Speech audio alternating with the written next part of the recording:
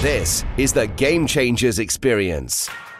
Deep dive conversations with leading business disruptors, Olympic athletes, celebrities, entrepreneurs, and influencers from around the world. This show will teach you insights about the winning principles in mindset, productivity, marketing, branding, entrepreneurship, business strategy, and more. Hosted by Productivity Authority, business strategist, former elite athlete, author, and public speaker, Adam Strong. Hello, everybody, and welcome to the Game Changers Experience with myself, Adam Strong. And today we have an amazing guest, which was introduced to me, and his name is Andy Paul. Now, Andy is a 2-time best-selling author.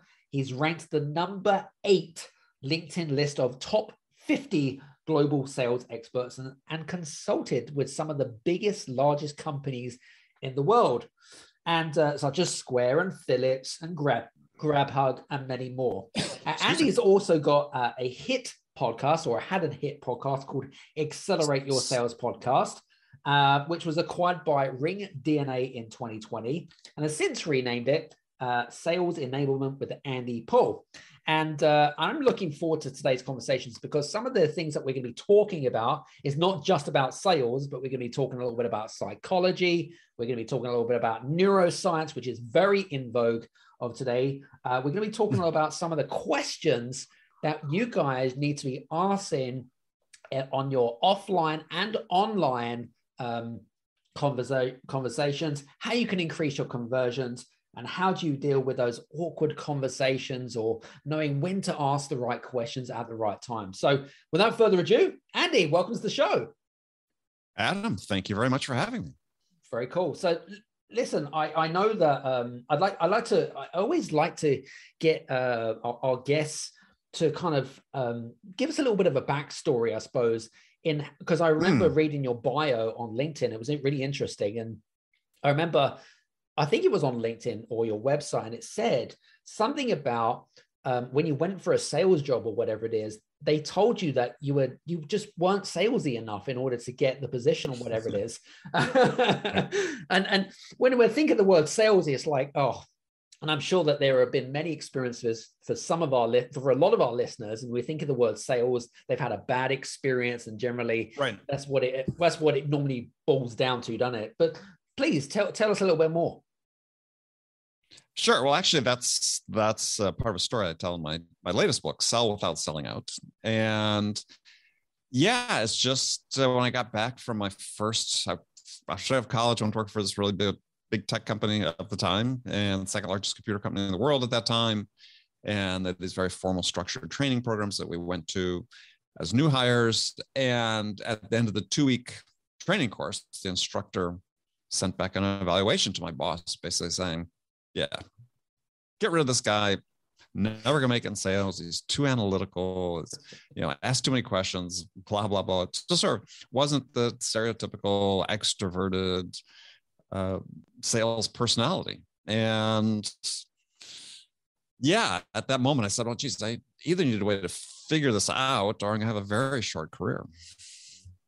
So did you always wanted to go in sales just out of curiosity? No. Okay. No, it's sort of like many people, sort of a fallback position with no real plan when I graduated from university about what I was going to do, and sort of kicked around for a couple of months after I graduated. And then the expectation was from my parents and myself, I guess, as well, that I should get a job. And a lot of the big tech companies were on campus recruiting. And so, yeah, I just sort of seemed to be what people wanted. And so I went out and interviewed a bunch for it. Interesting. I mean, you've gone leaps and bounds now. You've turned what your so-called weakness was, which was way back then, into kind of a strength now, which is really interesting. How was it? How was that? I mean, I know that's been over a space of 25 years or so, or more. Quite a bit longer, but yes. By the way, just for the audience, that he's still 21, just to let you know. Yes, thank you. But tell us a little bit more how you kind of pivoted. Well, I wouldn't say pivoted, but reinvented yourself to turn yourself into kind of the so-called sales expert and one of the world's leading positioning authorities in sales. And what was the kind of lead up to the journey? Was it through corporates and kind of the conventional job sort of route, or was it going straight into running your own business?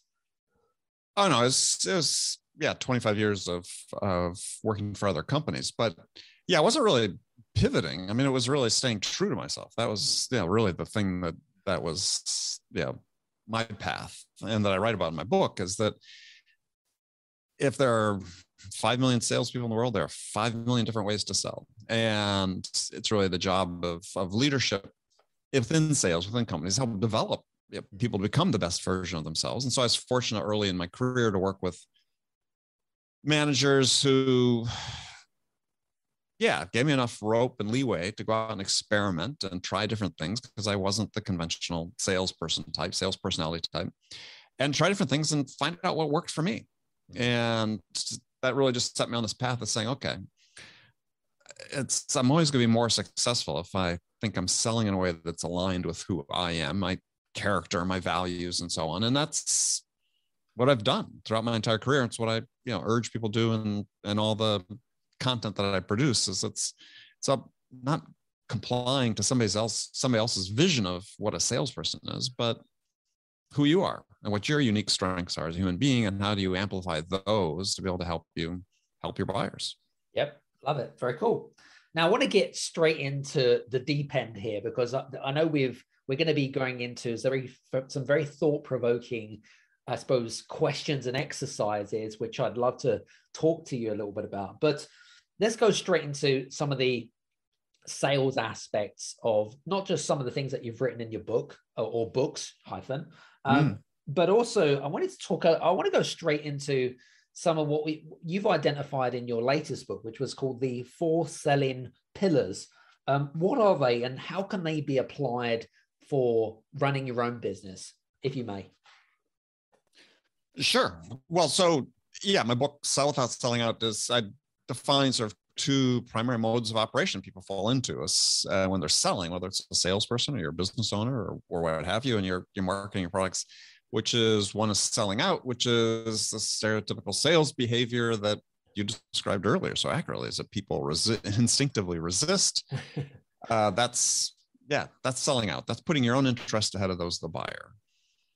The opposite of that I describe in detail in the book is called selling in, and it's based on 4 innate human characteristics we all possess, which is connection, curiosity, understanding, and generosity. Meaning is that we're wired to want to connect with other people, and through this connection and through this rapport we build with people, that opens the door to us building trust with somebody.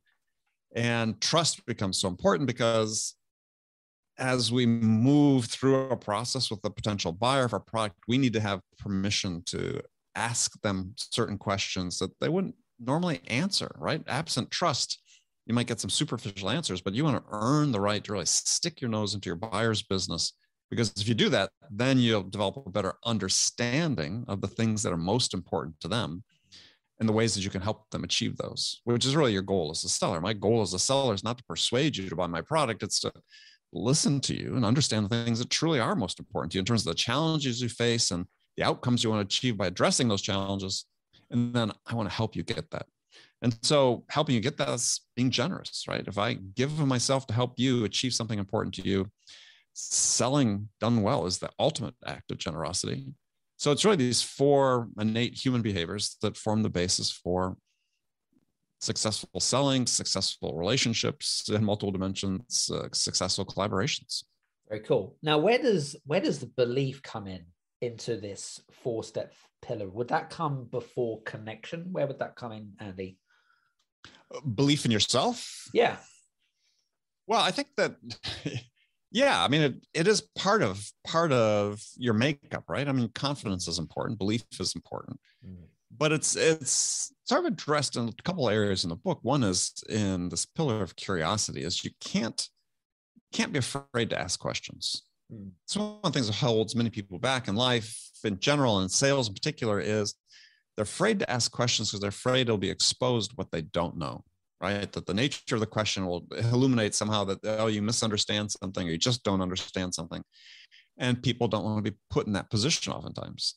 So you need to have the confidence to be able to ask questions, right? You don't need to know everything in advance. That's part of the reason you're there, is to ask questions and to learn. Yeah. But if you're selling something to somebody, is if you're truly and sincerely interested in them, then your questions will be welcome. Even as I was a rookie salesperson and knew nothing about anything, business, computers, I had CEOs of companies willingly spend a fair amount of time with me to answer my questions.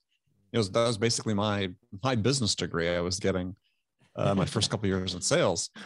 But it's because I was sincere in the questions I was asking. I was there to learn. I wasn't being gratuitous. I wasn't being self-interested. And when you're in that environment, people will give you time. Interesting. Yeah, really interesting. I love that. Very cool. Now, one thing that fascinates me more than anything else, which I feel is probably one of those subjects which I feel probably isn't spoken about enough, which is understanding the psychology of the buyer itself. Which, I mean, yes, we could talk about neuroscience, we could talk about dealing with people's objections, but actually it's much more than that, isn't it? Do you feel, from your perspective, how can we as business owners and entrepreneurs, how can we get a better understanding of the psychology of our buyers? What do you recommend, and where do we seek? Well, I think that, you have to read widely in any event, right? As an entrepreneur, business owner, is people used to ask me when I was stage in my career, I was doing a lot of small business consulting. They'd say, well, how'd you choose your clients? And I said, well, I'd go into the CEO's office and I would look at how big of a stack of books did they have on their desk. And those that had a big stack of books, I knew we were going to get along very well and be able to do well together. Those that didn't have a big stack of books, therefore probably weren't very curious. Yeah, that wasn't going to be a client for me. So this ability to keep reading widely is important. When you talk about psychology of buyers, I mean, there's been so much work done, behavioral economics and social psychology and so on. It's an interesting field because the goalposts move constantly as we continue to learn more about the human brain and how people think and so on. There are no givens oftentimes. I mean, one example is, for years, this idea of loss aversion was hugely important. It's one of the tenets of behavioral psychology and decision making was that people more readily invest, avoid a loss than achieve a gain. But new research came out just the last couple of years saying maybe not so much. Maybe that's a fallacy. And okay, great. But you may find through your own experience that maybe your customers deal one way or another. Maybe they are a little more loss averse, because nothing is 100%. And so all these things you read about, about reciprocity and influence and so on, that these tests social psychologists do, they're not saying that 100% of people act this way. They're saying, we did a study and 60% of people predictably acted in a certain way in response to a particular stimulus. Well, keep that in mind. It's not 100%. You're going to come across people that aren't necessarily that way. But it's really important, I think, to ground yourself in as much of that as you can, because it's not just all about you. There's selling and buying as a two-way street. So I like reading books about that. Behavioral economics, social psychology, economics, just to sort of give me some insight into what people are thinking. Yeah, that's cool. Very good. Interestingly enough, over the last couple of years has been quite interesting for a lot of companies. I mean, because you've been in sales for quite forever, years, forever and ever.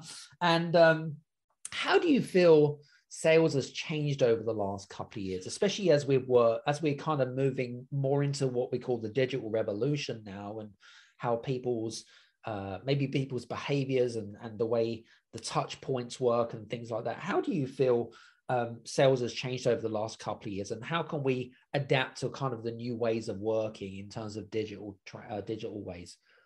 Well, I think you sort of need to separate sort of the process from the act of buying itself, because I think that humans as a species, we haven't changed in the last 2 years. We haven't evolved that quickly. The way we gather information and process information and use that to make decisions, it's still the same. The mechanisms have changed, right? The way we communicate with people have changed. But the way that we, as I write about in my book, the way we connect with people, the way we influence other people's, that's still the same. So at one level, it hasn't changed at all. But the way you get there has changed, right? Is sure, we're not as in person as often as we were before. So we need to, perhaps for many sellers, doing things more things virtually than they did previously. All right, well, that has an impact somewhat in terms of, you're not in a room with someone, so you can't interpret the body language the same, let's say, as you do our remotely. So certain accommodations you have to make, and certain ways you have to sort of think a little more clearly and slowly, perhaps, than you did before. Not rush to assumptions. But I think people sort of do themselves a disservice, say, well, everything's changed. No, the ways in which you and I are going to communicate, that, the media we use, that's changed. True. But if you're the buyer, you really haven't changed. So the same basics exist, which is, at the end of the day, and there's been multiple research studies on this, when buyers make decisions, whether this is a consumer purchase or it's a business purchase, is a majority of the factors taken into account in the decision making have to do with the experience with the salesperson or the experience with the seller. Mm-hmm. And so, yeah, if anything, you have to, I think that's becoming more important as more automation comes into the buying and selling. The part that's left, that is the human to human part of it, actually becomes more important. So the ability to really bring your A game every time you interact with the buyer really becomes more important. So there's no unimportant sales touches these days.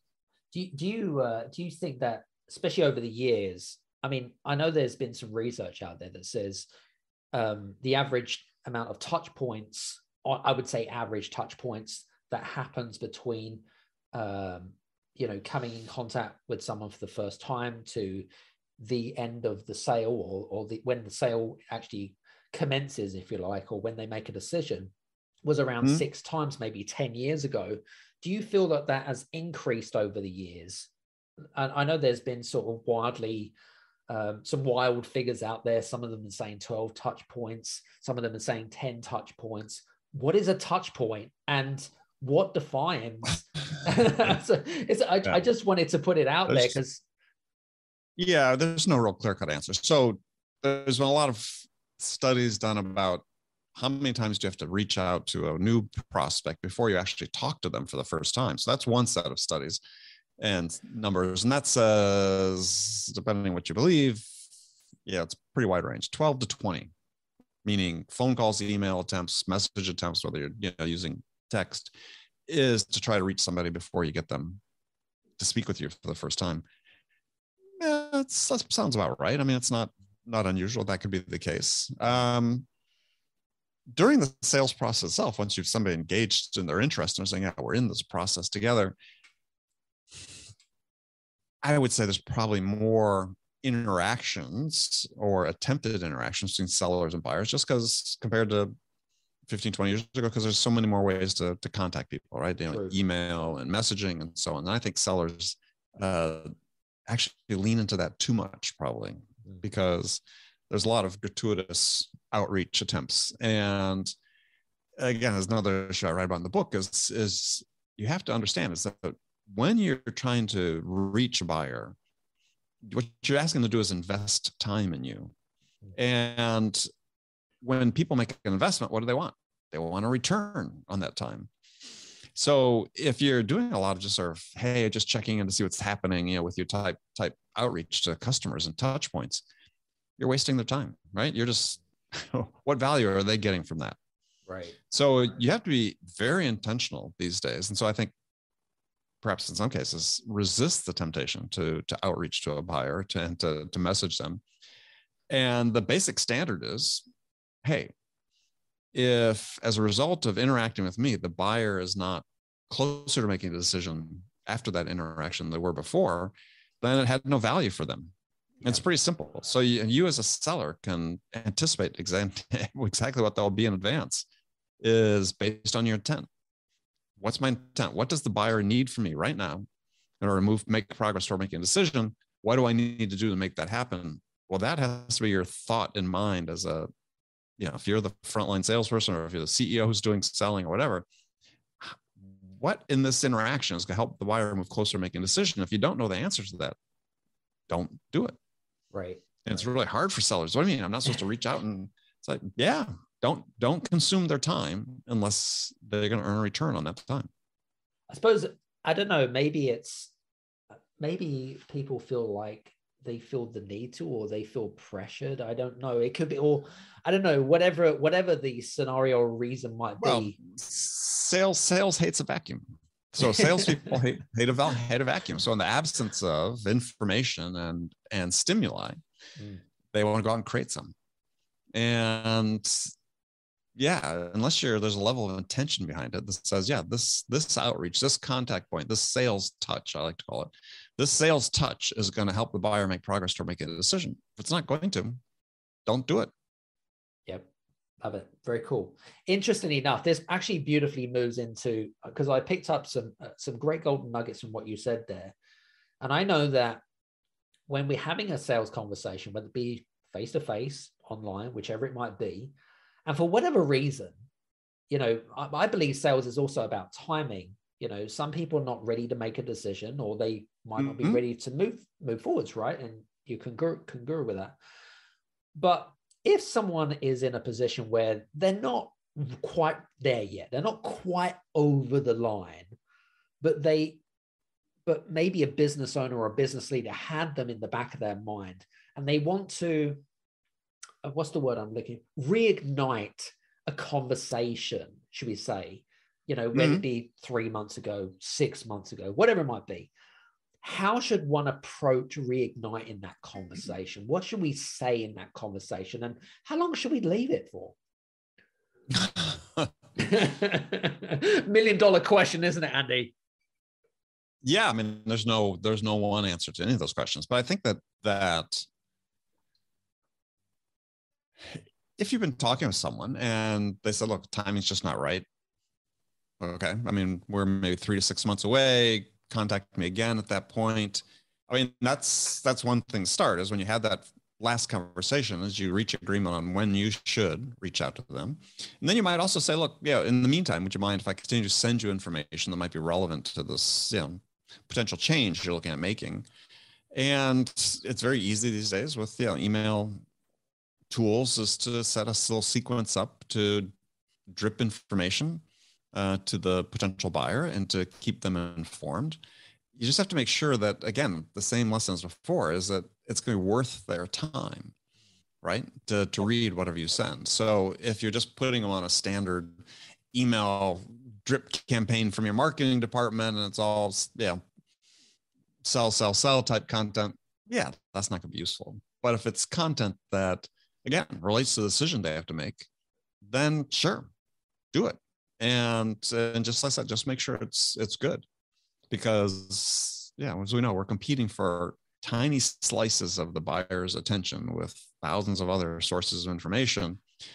They're going to devote their time to those sources of information. They're going to get a return on investment. I mean, there's actually a study that was done this by Herbert Simon, Nobel Prize winning economist back, I think in the early 70s. Even before the internet, and he was forecasting this time. He said, when we were going to be inundated, he was basically forecasting the internet before it existed. He said, we're going to be inundated with all these sources of information contending for a slice of our attention. And how do we as human beings make that decision? And what he found through his research was, we make an economic decision. Did I get a return on my investment of time? And if I did, then I'll continue to devote more of my time to that, source of information. So you want to be that for the sellers, to say, it's worthwhile every time you interact with them. There's something in it for them. Very cool. Very good. I know that in your latest book, Sell Without Selling, you mentioned within the book there are some key questions that you outline, and I call them key questions because they're key questions that we should ask. We call them prospects for the time being because they haven't bought. What are some of the key questions that you would recommend when you're having a sales conversation, whether it be face-to-face or online or whatever the scenario? But what would be some of the really, whether it be just thought-provoking or anything that kind of adds within the four pillars that you outlined and hits the marker? Sure. Well, in the chapter on the curiosity pillars, I have 6 types of questions that I lay out and that you can use. And the goal is that there are types of questions, right? What you want to do is take your existing questions and use these as guidelines to sort of reformat and refashion. Yep. But just to give you a couple examples, and one, that type of question I really love is what I call it an impact question, which is you're asking the buyer to basically quantify the impact of making a change or not making a change. So it's a way of asking a question, again, is going to cause the buyer to stop and think. So, you might say, look, as a seller, you might want to pitch this idea that you have this capability called XYZ, and we can do XYZ. Well, you could say that, or what you could ask instead is, interesting. So what would the impact be on your, let's say, your revenue? What would the impact be on your revenue if you could do XYZ?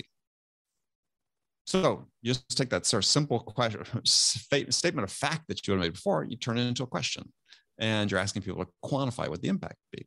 And you might say, well, what would the impact be on your company? Oh, okay, interesting. Well, so tell me, what would the impact be on your team if you could do X, Y, Z? And then you take it down to the final, you layer it. Organization, team, person. What would the impact be for you personally if you could do X, Y, Z? What would that mean for your day-to-day job? Or what would that mean? And so when you throw in this word, what would the impact be? And you can associate with it, with the descriptor that's revenue or bottom line, top line, whatever is relevant to the buyer. And they have to sort of think about that, right? And when they start thinking about it, then this idea of making a change starts becoming a little more real to them.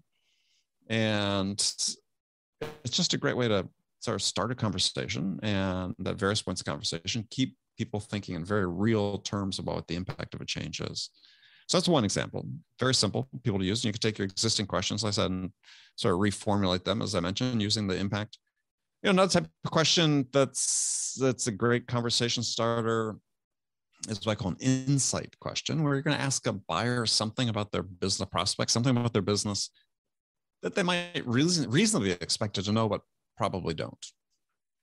And what you do is you're going to get this from talking to your existing customers that are using your products or services, and you're going to find out where they're really extracting the value from using your product and service. And a lot of times it's not intuitively obvious. If you spend any amount of time going back and talking to your customers after they've used your service or used your product, you'll find that actually their use case may be quite unique, maybe different than what you sold for. So you aggregate those insights you get from your buyers, and then you can turn those into questions for customers. In my case, when I was a consultant, I'm always focused on sales effectiveness. And so I would ask a CEO very typically, so tell me, so how many selling hours does it take to move a prospect from initial point of contact to close? Right. Not days, not weeks. Tell me how many selling hours it takes. They don't know. I've never had a single CEO answer that question. They should know. Absolutely should know. But what it does, so that type of question is that the person asking goes, oh, well, what am I missing? Why don't I know that? Why is this important? Right? Tell me more about that. Let's talk about it. So it's a conversation trigger for sure. That's cool. I love that. So very good. I always find, it's interesting because I suppose asking intelligent questions, thought-provoking questions that gets, as you mentioned, gets the buyer to think, gets them to really get them to gain perspective, right, of their position. And I suppose it helps them to it kind of persuades themselves that actually, do you know what? I'm realizing that I've got a big problem and maybe you can help me, right? Well, yeah, to some degree, sure. Is what you're doing is you're having people visualize, right? When you ask an impact question, you're visualizing, for asking them to visualize what the impact of that change is in really concrete terms. And yeah, it's a problem that so many sellers have is this speak in generalities. Well, generalities don't help buyers make decisions. Specifics do. So if I'm asking what the impact on your revenue would be if you could make, XYZ change, you're gonna have to think about that. Well, he said, oh, maybe, it'll be a 5% growth. Great. Well, let's talk about that. This 5%, is that significant for you? Is that worth the investment? We're going to start digging into that. What would the business case be to make this, pay off for you? Just opens the door to a lot further, deeper discussion. Yep. Love it. Very good. Now, interestingly enough, I know that quite a few, there's listeners in on the podcast that have developed online businesses, because that is very much in vogue on Vogue. And I suppose you've also got digital nomads being able to work wherever they want, whenever they want, wherever they want in the world, which is kind of cool. In terms of being able to, like in Sweden, for instance. Exactly. There you go. or in my case, sometimes I'll be in Cyprus, or I'll be in the UK, or whatever it might be. But I'd love to know more about what you recommend from a. I don't know if it would be questions as such, but what would you recommend in terms of the sales process with regards to building relationships when someone has maybe opted in, say, to a ebook or a lead magnet or whatever it is, and nurturing that relationship over time? What do you recommend for some of our listeners from a sales automation perspective? Because again, I suppose you've heard of the concept of people hate to be sold to, but they love to buy. And so I'd love to know more about kind of your thoughts behind the whole kind of, online touch points and the automation side of stuff. What are some of the things that we need to put within that automation, potentially, depending on what the customer journey looks like? Well, I would sort of start at the beginning and sort of rethink the assumption that it's going to be an automated type outreach. I mean, I think that the great platform for people to form connections and have conversations is LinkedIn. Yep. Full stop. Agreed. And so if you're a salesperson, if you're a business owner, you have to really look and say, okay, what's my strategy? What's my strategy for connecting with my target audience on LinkedIn and influencing them to some degree about what I do? And that starts with being a creator on LinkedIn, being a content creator, posting on a consistent basis, building your audience, building your brand on LinkedIn, your personal brand. Or sometimes companies have successfully built their corporate brands on LinkedIn. This is how you do it. I mean, this is a much more effective way. I don't know if you know Tim Hughes, a UK-based expert on social selling. And he was saying, hey, you have to imagine what if he said, what if I told you I was going to come to your house every day and pick you up and drive you to a place where there are hundreds of thousands of your customers, and all you had to do is have conversations. Wouldn't that be interesting to you? And it's like, of course it'd be, right? Well, that's what LinkedIn is. So there's this temptation to say, yeah, we just, we need to have this automated, our marketing stack and our sales stack. And there's certainly things in there that are important. But first and foremost, think about what's your strategy on LinkedIn to reach out and connect, start having conversations with your buyers. Your ICP is putting out content that brings you to their attention, that causes them to reach out and want to engage with you. LinkedIn is the place to do that. So that's really should be the focus. And there's numerous resources available online. I mentioned Tim Hughes wrote a great book on social selling, and others that can start walking you through that. Love it. And it's a place to have real human conversations. I know that you're pretty active on LinkedIn. I know we're connected on LinkedIn recently. And I mean, how many, just out of curiosity, how often are you on LinkedIn, just out of curiosity? Better questions. When am I not on LinkedIn? So no, I post once or twice a day on LinkedIn, which is about what you should be doing if you're building your audience. You know, we've sort of been consistently at this for about 7 years now, building the audience. We're up close to 200,000 followers. We have a fairly engaged following, but there are some people do it much better even than I do.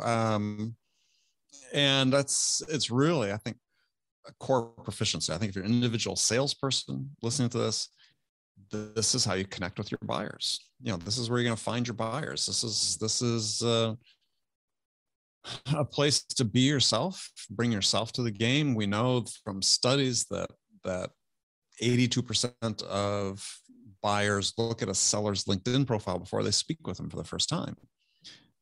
That's high enough. You just assume it's 100%, right? So when they go to your profile, what are they seeing? Right? Who are you? Yep. What do you care about? What do you talk about? What do you write about? What do you like? What do you not like? You know, who are you following? What are you commenting on? These are all, it is a human business we're in, and people want to know who they're dealing with. And if I go to somebody's LinkedIn profile and they've contacted me and I'm looking at who they are and they've got 600 followers and they never post original content, it's like, I'm not even sure it's, to me, that's almost smacks of a fake account.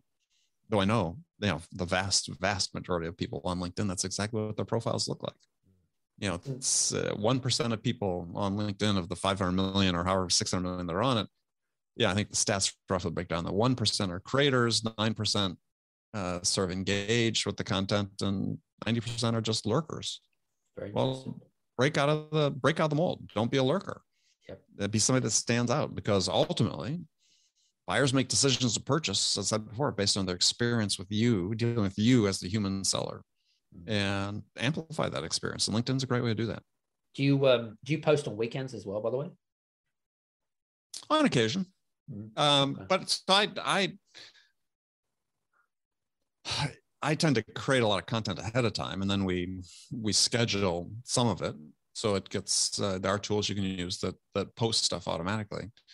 And so we use some of that because, I sort of work on a process where I create in bulk, let's say. And then every week, basically, I devote actually I do on weekends. Part of a weekend, I write my LinkedIn content for the coming week.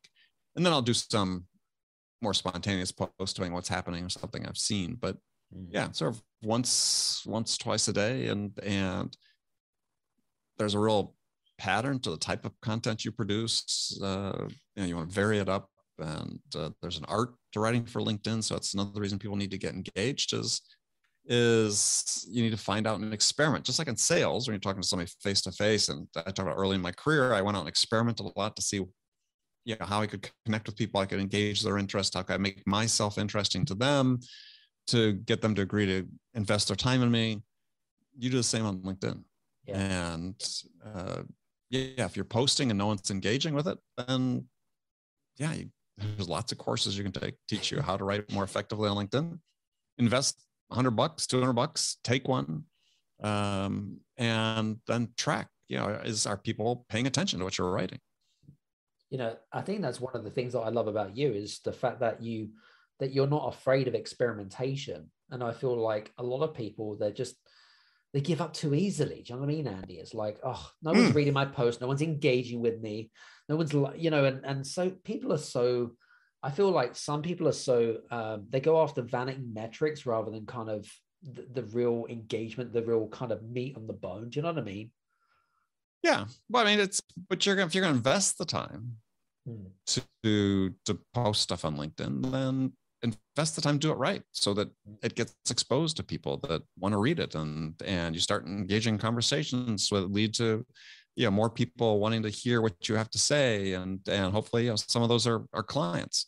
It's like, just don't do something because you're supposed to do it and do it well. And I'm always amazed because I'm, as you mentioned before, I have a podcast of my own, close to 1,100 episodes. I interview a lot of authors and creators on the show as well.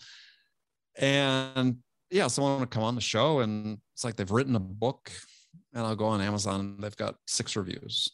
It's like, well, why are you doing that if you only want to get 6 reviews? If you go to the effort of writing something, don't you want people to see it? I mean, that's sort of, I think, what separates it sort of vanity. I think if you're just posting it out there and you don't care whether anybody reads it or not, to me, that seems vain. If you think you have something to share, then yeah, go to the effort to perfect the craft that comes with creating that content, or craft of engaging with people and get people to see what you've done. If you've made this contribution to the world, don't you want people to see it? Very good. Love it. Very cool. Interestingly enough, I was going to say to you, sales scripts. I know we haven't really spoken about sales scripts at all, but are you a big fan of sales scripts? Do they work? When should they be used? Things like that. And, you know, the only reason I ask is because I know that a lot of fast growing businesses, they like to try to find ways to systemize and, you know, to create training tools or training videos to make their team more efficient, etc. But what's your take on sales scripts? Do you feel they work? Do you feel there needs to be a time and a place? What's your thoughts on that? And what is a good sales script these days? Well, the last one's not a question that can be answered. I think that yeah, I'll give the examples. You know, you may, I don't know, maybe you go on YouTube and you're looking at somebody that's giving a talk, or it may have been recently somewhere where, you know, a keynote speaker gave an address, right? And you found it particularly engaging and interesting. Well, the fact is that person wrote that script, that speech out word for word and memorized it. And so it's scripted, but didn't feel like it was scripted. Right. So the scripts that people object to when sellers feel scripted is those who are just reading the scripts, right? They haven't memorized it. They haven't practiced it and done it. So it's so fluent and fluid in the way presented that it seems spontaneous.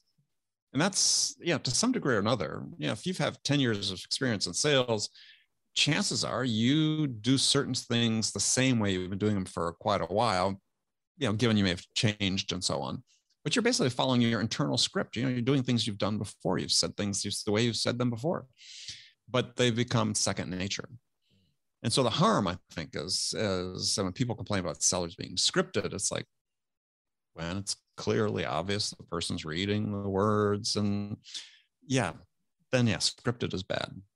But it doesn't mean scripts are bad. It's just that people need to learn them. They need to experiment with them, again, as I keep saying, and experiment with you, what's going to work for you and your personality and your individuality. And you may adapt it, excuse me, but you know, you're still sort of following a script. And so again, the problem is not the scripts, it's how they're presented, how they're used. So people need to be given opportunities to practice. You need to give sellers the mandate to memorize it. And it's the difference between, you know, if you want to watch a movie where the actors are acting, having memorized the lines, or if they're standing there in front of the TV camera reading their scripts, it would come off very differently. Some good points there. Love it, love it, love it. Now, I know that we're coming towards the end of our interview and stuff, but listen, I know that we could be speaking about sales for hours on end, and but we don't have hours on end, unfortunately, ladies and gents. Right. But listen, I'd love to know what you're working on, because I know that you've been working in the arena of sales for so long. I guess my question that really kind of came to my head is, where, you know, in the next 10 to 15 years from now, you know, what is it that you want to be known for? What is it? Where is it all leading to? Is there something that is going to be like the big kind of legacy piece for Andy? I'd love to know what your thoughts are about that. Yeah, I think this last book is the legacy piece, Sell Without Selling Out. Wrote it because as a profession, we just haven't been getting better at this job. And we've been trying to lean into technology to take the place of what we as humans should be doing. And at the end of the day, people buy from people. People make decisions to buy from people based on their experience working with that person as a human being. Is how do you be more human as a seller? How do you create these positive buying experiences for your prospects and your buyers? And yeah, I think it's going to become more important as more automation continues to spill into sales and into buying. The human piece becomes a greater differentiator, not a lesser differentiator, excuse me. So the ability to master the sort of core human skills and able to connect with someone, to really understand what's important to them and help them get that. Yeah, I think that's alongside what's going to happen with all the, let's say, increased use of artificial intelligence, machine learning, and automation. The way you can stand out as a human is going to be the key to your success. Love it. Some very good stuff. And that's beautifully wrapped us up for today. Guys, hope that you've been enjoying myself and Andy's conversations. And I hope that you've got a ton of notes, because I certainly have been writing ferociously with my notebook and pen. And I've definitely got lots and lots of golden nuggets from today. So I hope that you've enjoyed today. Andy, I just want to say thanks so much for being here on the show today, and I really appreciate your time. Adam, thank you for having me on, and enjoy the rest of your holiday. Very cool. Thank you. And for you guys that are interested in connecting with Andy, please do connect with him on LinkedIn, as he said. Yes. But also what I was going to say is please also check out his book on Amazon. I believe Amazon.com is probably the best place to go check out his book, Sell Without Selling. And you can look at all the amazing reviews that he's already received. And also, when you do reach out to Andy, if you do want to mention the podcast, and they can kind of put two and two together. And I'm sure that in due time, himself or one of his team will get back to you in due time. So listen, guys, hope that you have enjoyed today's conversations with me and myself and Andy. And we wish you a great day whenever you are in the world. Take care, and we'll see you soon. Cheers now. Hey guys, I just want to say thank you so much for listening to today's episode on the Game Changers Experience. I would be gratefully appreciated if you could leave a good or a bad review. It doesn't matter, 1 or a 5-star review, whichever you prefer, on any of the platforms, whether it be on Apple, whether it be on Spotify, Podchaser, etc. And please leave a testimonial or review about our podcast. And if you have enjoyed our podcast, then I look forward to seeing you on the next Game Changers Experience. Take care. See you soon, etc. And please leave a testimonial or review about our podcast. And if you have enjoyed our podcast, then I look forward to seeing you on the next Game Changers Experience. Take care. See you soon.